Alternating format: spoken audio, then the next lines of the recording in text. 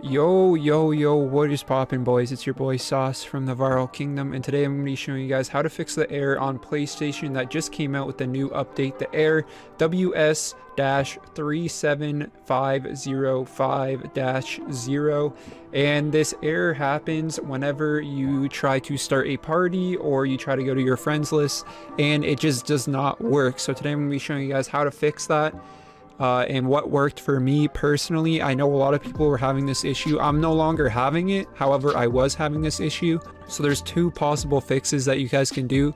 Firstly, what you can do is delete the patch that you just updated, just because the update is the reason you're getting this error. It is the new update 8.0.0. That update is giving everyone the error. So if you just get rid of that, you can still run the PlayStation without that update. However, you may be offline. That's why I don't recommend that. What I did is literally turned off my PS4, restarted it, turned it off again, restarted it, and on the third time it literally worked for me. I don't know what it is. I know it's working for a lot more people now, so that's a good sign. Let me know if it's still not working for you guys. I'm assuming they're working around the clock to update this, but it's kind of ridiculous that they just pushed this update out and we're already having so many issues with it. Anyways, it's been your boy Sauce from the Viral Kingdom. Make sure you guys leave a like on this video, subscribe to the channel, and peace. See ya later.